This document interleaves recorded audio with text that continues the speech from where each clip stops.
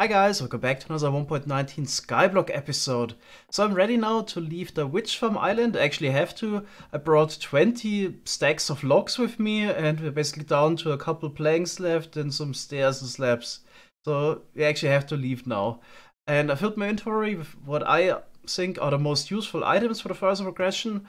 Obviously glowstone and redstone. I could also compact it down into blocks. And I thought maybe the glass bottles could be helpful in case we maybe get a birch sapling from the Wandering Trader, then we could already start making a honey farm, for example. So also, took my cauldrons with me and the 2 water bottles we got. Right, time to head back. It's gonna be like 6,000 blocks of walking until we finally arrive back at the starter area.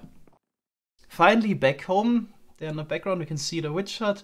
Took me almost 20 minutes to sprint the whole distance. So if we could get a saddle from fishing right now, would be maybe nice, so we can travel a bit quicker with the horse. Right, next step is actually now getting that water source. I prepared everything, I got 3 water bottles ready, a cauldron, and 1 water bucket. Okay, so let's fill the cauldron.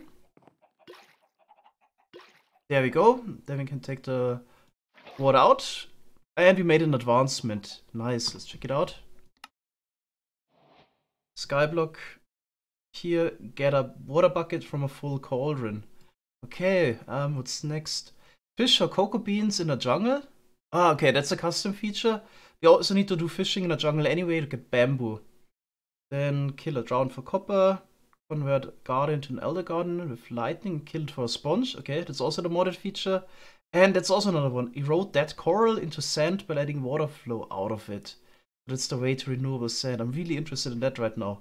But let's actually get the second water source. I guess I can just waterlog this one here. And then we use the water bottles again. Fill this back up. Then we can use the bucket. And now we should have an infinite water source if we have 2 buckets of water. Yeah, if you bring it somewhere else, that would be the way to go. And suddenly there's actually so much we can do now with the water source. So we really need to decide what we're gonna do first. So we can do some fishing, try to get a saddle or other interesting items. Then we could drown a zombie to get a drowned mob and try to get copper for the lightning rod. We could also maybe place some water in a river biome to get drowns to spawn directly with tridents. It would be quite cool. We could make a better mob farm in general. It uses flushing now instead of pathfinding, although our redstone abilities options also still limited, no pistons, but at least trapdoors and redstone dust, that already allows us to do a lot of things. Then we could go to an ocean monument, get some elder guardians to spawn, or normal guardians first. We could also make an ice farm, although we need silk touch for that reasonably. And what I'm actually most interested in is this feature from the mod pack that allows us to get sand. So erode a dead coral into sand by letting water flow out of it. I'm not entirely sure how this works, so I didn't check it out in creative. But the way to this would be to go to a warm ocean biome, make a little platform, flood it, and then we can just bone meal this platform that would generate seagrass and some corals.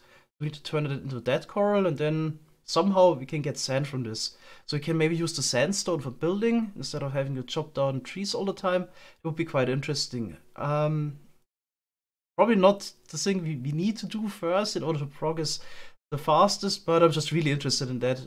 I already checked. There is a warm ocean biome like 1,000 blocks away from the starter island. So I guess I'm gonna chop down some more trees. I'm also gonna try to get a second bucket. So we could make an infinite water source everywhere if we bring the cauldron and 3 water bottles each time. But it would be, I guess, nicer to just bring 2 water buckets. So I already chopped 4 stacks of logs and I was getting the ingots for the second bucket. And that's just something that really excited me. There's actually an enchanted iron shovel. Let's see what we got. And it is efficiency 2. Could it be silk touch? Alright. Finally got the required 3 iron ingots. So we can make the other bucket. Technically I should probably also get 5 more ingots to make another hopper in case we actually manage to make a good sand farm. We could use that.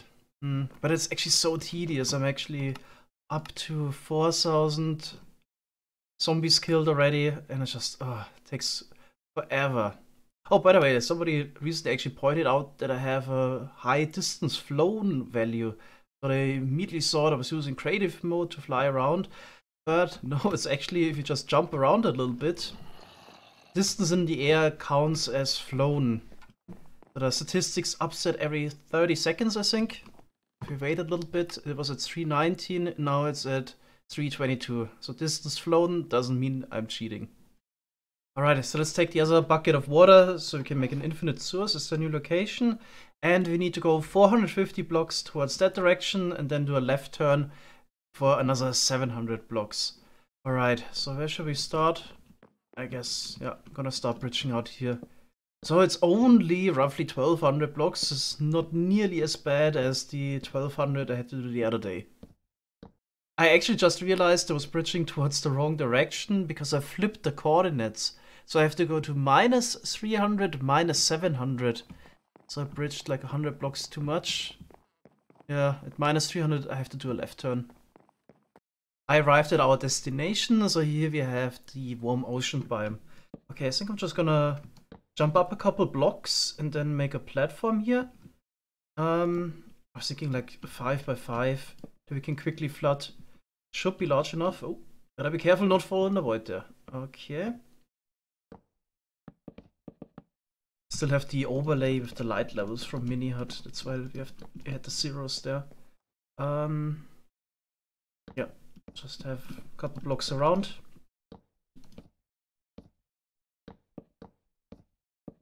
There we go. Let's check. Yeah, this is all warm ocean biome. Okay, so we will get the coral blocks generating. Not the blocks, the normal, the smaller ones. The big coral blocks I think we can only get from the Warning Trader. Okay. Yes, definitely has the right watercolor.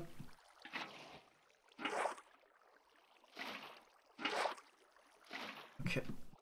Then I brought bone blocks. We definitely have enough bone meal. And then I would say just bone meal this. Okay, I'm actually after the coral here. Now it's said we need that coral and have water flowing out to the side. I can't really mine the corals because that requires silk touch, which you don't have. So I guess we're just gonna encase it. Then I bucket the water out. We should have a dead coral. And then I guess we're just gonna waterlock it again. Now we need water flowing out of it. What if I break a block there? Then we have flowing water. Okay, let's see. I'm not entirely sure. So oh yeah, okay. I was thinking, yeah, I heard we're gonna get items and not blocks from this. I didn't expect it to be this quick. I thought this would be like a super slow process, but we're almost getting an item every 2-3 seconds. We already have half a stack. But there is one downside to this. At some point, the dead coral will disappear. So according to those mod features, there we go. There's a 3% chance that the coral will disappear. So we would need to replace it somehow. Right. Is it actually like a 3% chance, or just does it always happen after 34 sand? We would like add this up, this would be 102%. So I'm not entirely sure if it's actually random, or if it would just be used up after a certain amount of time. Okay, let's try it with the next one. Oh, gotta wait until it dies. I've also heard that there's a, that you can get 2 colors of sand. So right now we're only getting the yellow one. If you would get a fire coral, the red one, then we could get red sand as well. Let's try that out. Coral fan. Oh, it can't be that hard to get a red one, come on. I think it's actually random what color you get. Not sure if there's any preferences. It's not like, is there like a flower pattern, like in a flower forest? There's a red one, finally. Okay. Then I guess let's break that stuff around. Oh. Can't you no longer put a water source in a water source? Oh, you can. Okay.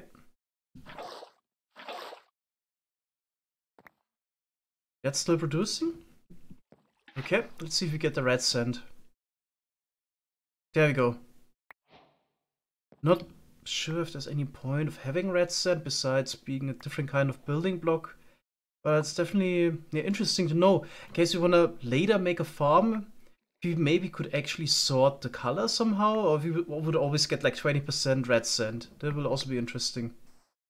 Okay, now I'm just curious if we're gonna get like 34 sand exactly again, because this could be interesting later if you want to automate this, because then we just can clock it.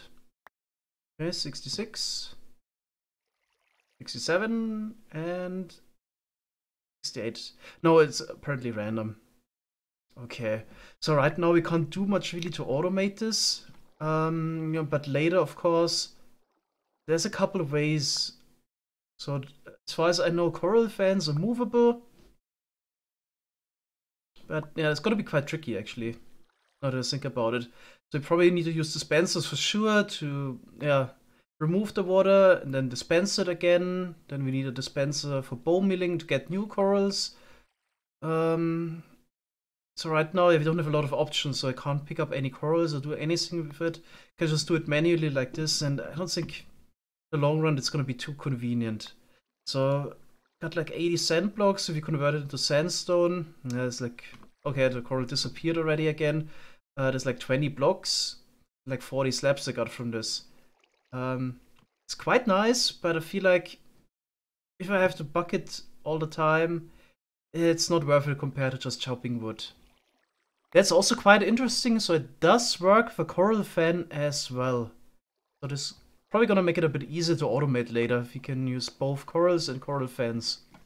I'm trying some manual farming right now, so I got a couple of cells, one water source, so I just bone mill that, hope for coral to generate, then I take out the water. In the meantime, we can go to the next one. There we go.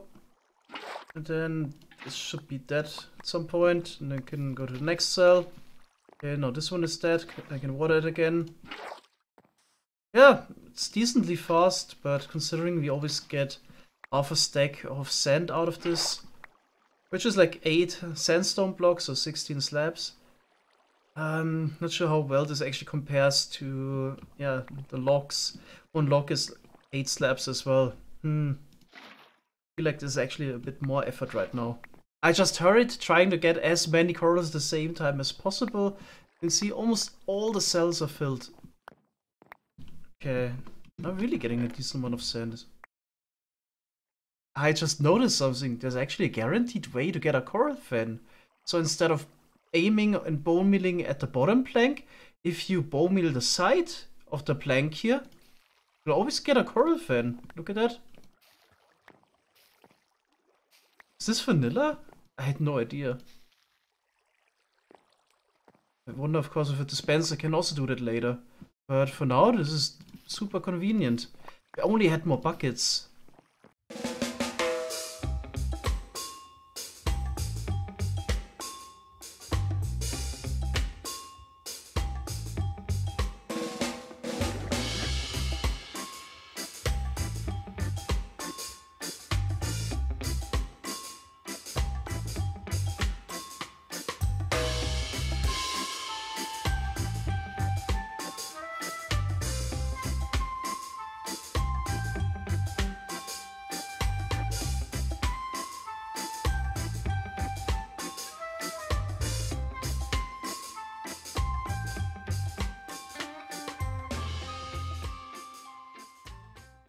I feel like I got really good at manually farming sand, so I got a whole chest and then some of the yellow sand and about 16 stacks of the red sand.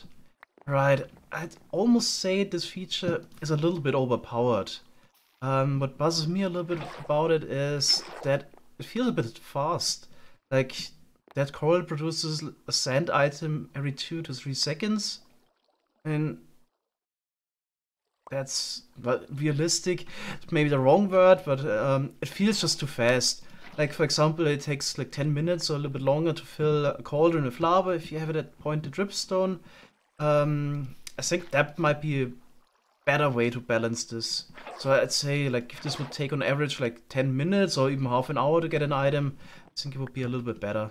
But yeah, I'll definitely take it. It's the feature how it was implemented in Skyblock.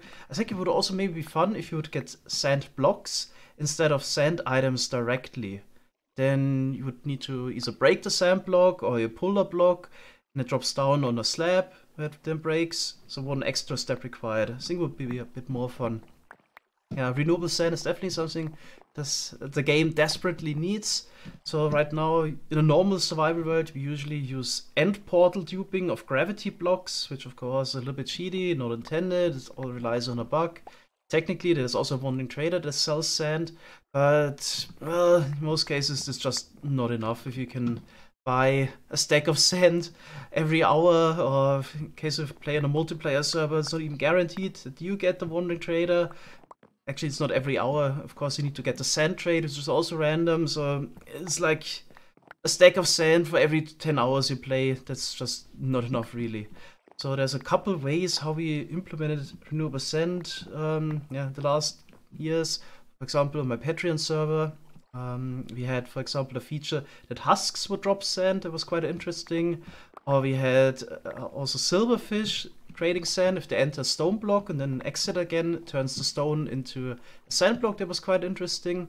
There's a lot of ways you could imagine how this could be in the actual game. Sandstorms or sand golems that would create sand layers similar to snow layers might be interesting. So there's tons of ways, and yeah, this is another interesting one. So that's something I haven't heard of. That coral is. We'll have to see how interesting it actually is later to automate this with dispensers and so on. By farming sand with the dead coral mechanic, we also unlocked more advancements. There's a new part of the advancement tree. We got erode dead coral here, and next we would need to get heart of a dolphin. Gift a dolphin, maybe they'll return the favor. So I read up about this already. In case you gift a dolphin a fish, you would start digging at the ocean floor and try to dig out a heart of the sea. Not entirely sure if you need special blocks for that, or if any block in an ocean biome that is at the bottom of water is enough. So that's quite interesting because this would actually give us access to a conduit. We could get the nautilus shells from fishing or killing drowned mobs, then craft a conduit and combine it with the prismarine blocks and get a haste 1 effect this way. So in case we stand in water for a short moment, we can, I think, get something like 16 or 30 seconds of haste 1, which could maybe be interesting for chopping wood right now. So that's something we need to keep in mind.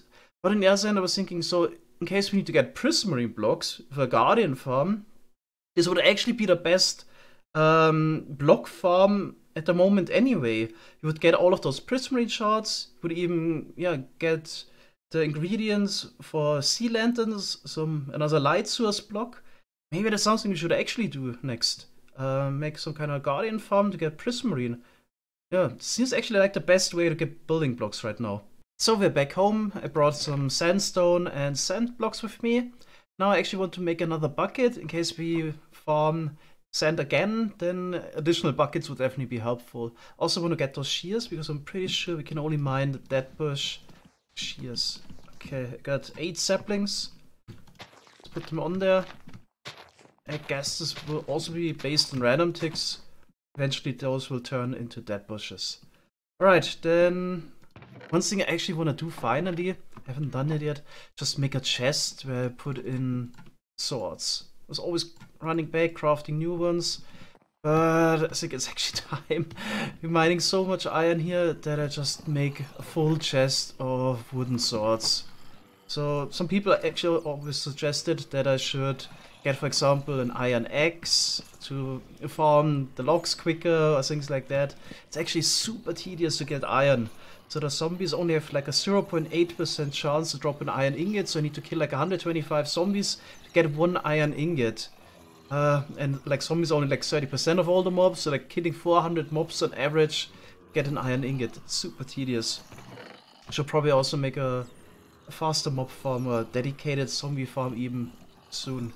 Alright, now I should have brought actually some sticks. I can also craft them. Okay, there we go. Thanks. And let's finally craft enough swords. I can just put in here. Oh, that was quick. It was just about to drop off some stuff, so we have more inventory space for picking up mob drops, and we already have a dead bush. Okay, I guess, what do we actually have to do again? Kill a sapling and place it on sand. I guess it expects us to mine it as well.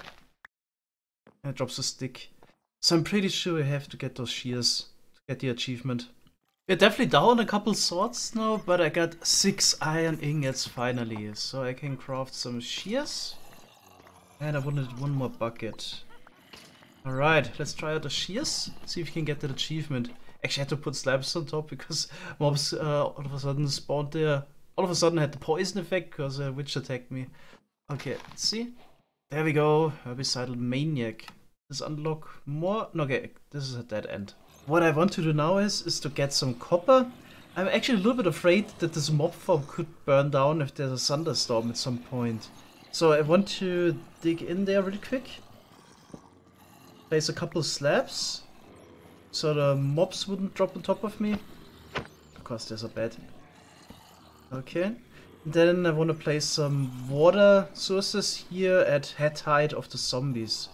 I think it would be like 1.5 blocks higher. I think this should count as head height. The zombies need to be in... Yeah, or their head needs to be in a water source to convert into drowned mobs. Alright, let's place down... Oh. Of course we would waterlog stairs behind. That's probably gonna require a little bit more effort. Do we have planks? Yes. So I can probably take out the signs again real quick. Place the planks. Then place water on top. Oh, getting flushed out. What's happening? Why can I not fight the current? Oh my god. Okay. Not sure. I didn't know the water is that strong. Okay, one more. I brought a second bucket. Okay.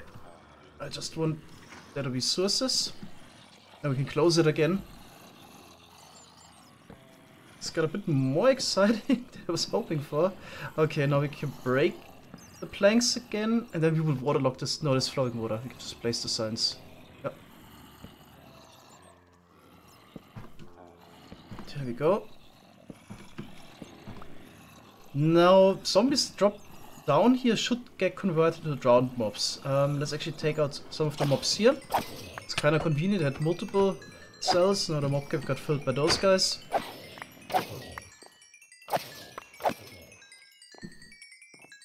Okay, did I forget to break the slabs above? Oh yeah. It's gonna be exciting. You get a creeper or not? Quick.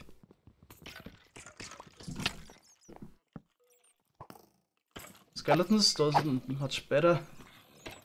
One more. One more slab in there. Oh boy. Oh no, they also don't take any fall damage anymore. That's not gonna make it easier. What to do? Maybe I'll wait until we get enough mobs in the other chambers again, so this side would be pretty clear. At least the system works, so you can see the zombie here is shaking. He might even have a drowned mob already, yeah, you can see him in the back. So I could... Oh no, they're floating up! That's not good. Probably killed them before they can escape.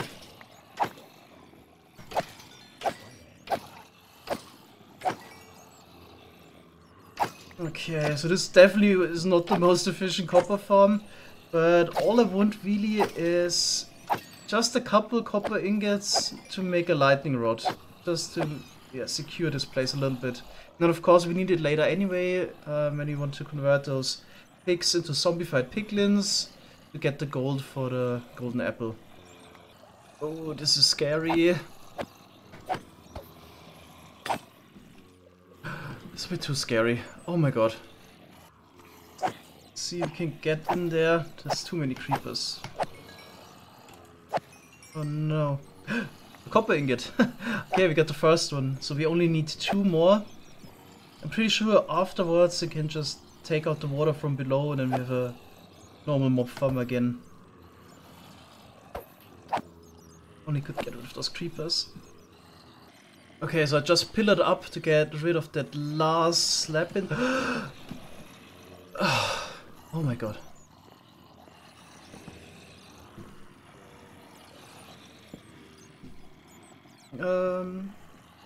Let's see. Okay, he got rid of the last slab. Okay, there's one zombie being converted. They always float up. Okay. So the plan is not to just fight the other mobs, so this chamber would fill up a bit more. All I need really is 3 copper ingots.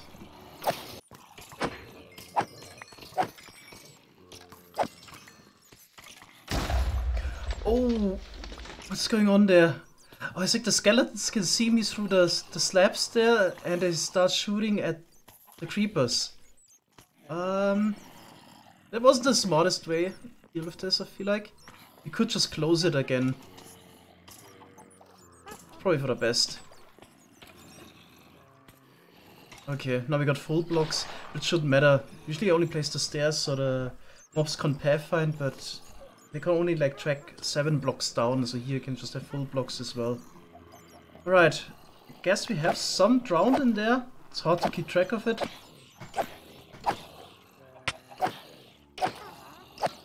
Of course they wear the same kind of pants, it's really hard to see. Glass blocks would be nice. We have sand now, but furnace is still quite a way away. Villagers that sell glass would be, I guess, the first thing you could do to get sand. Oh, there we go. 3rd copper ingot. Okay, time to take the water out. We have to quickly take out 2 water sources, otherwise it's just gonna regenerate. This might have worked. Yep, looks like it. Okay, I guess we can just place it in here. Empty the bucket.